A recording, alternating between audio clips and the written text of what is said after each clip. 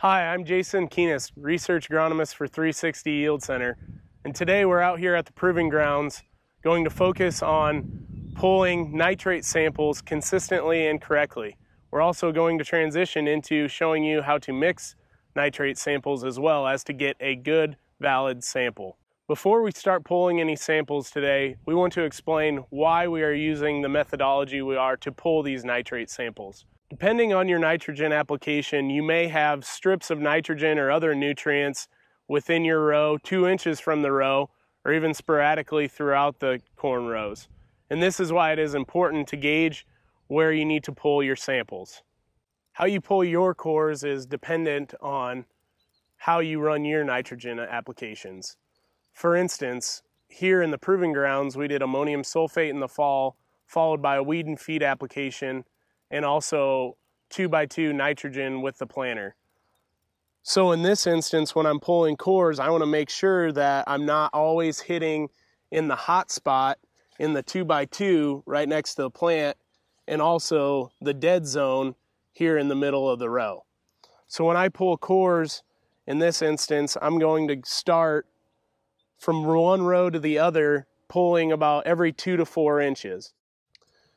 In this particular instance, we want to start from one row to the other, pulling every 2 to 4 inches. So right here is right where our 2x2 ran, and we had about 30 pounds of nitrogen in there.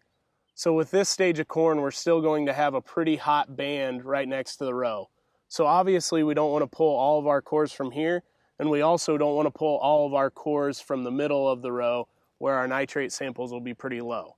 So we want to get a good consistent layout of where we're pulling our cores, and that's going to be the sample that we end up with. All right, so the first core we're going to pull will be about 20 inches from this corn row. And we want to go down about 12 inches for that first core.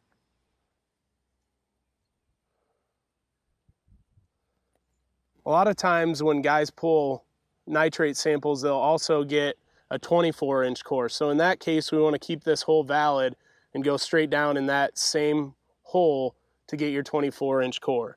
At this stage in the corn's life, a lot of the roots will be mostly pulling nitrates from that 12-inch, but as you can see from an earlier photos of our proving grounds, we do have taller corn out there that will be accessing nitrogen at 24 inches or more. So I'm going to continue to pull my cores within this row until I get into that 2x2 band, the in-furrow application, and then also on the other side of the row. That will give me a good, consistent sample of what we're looking for out here for our nitrates. A lot of times we're looking from about 8 to 10 cores per sample, and the more samples that you can get from a zone is only going to give you a greater data set to make your prediction or model your nitrogen after. Now that we have our first sample in the bucket, it's important to remember that that's not the only sample that we want to take from this field. We want to be pulling cores from multiple management zones as well as multiple soil types. Once we pull all our cores, you may notice that we have a bunch of carrot sticks in our bucket. That's going to make it hard for our nitrate sample, the 360 soil scan, hard to access all the nitrates. So what we want to do is use a tool to mix the soil. You can use something as simple as the handle of your probe. Some guys may use a blender or other devices like that. But the biggest thing is making everything consistent and easy for the soil scan to get a good reading. In closing, remember, the more cores that you can pull out in your field, the bigger the data set you will have, and the more accurate your nitrogen modeling will be for the year. For this and any more questions about the 360 Yield Center, visit www.360yieldcenter.com. Thank you.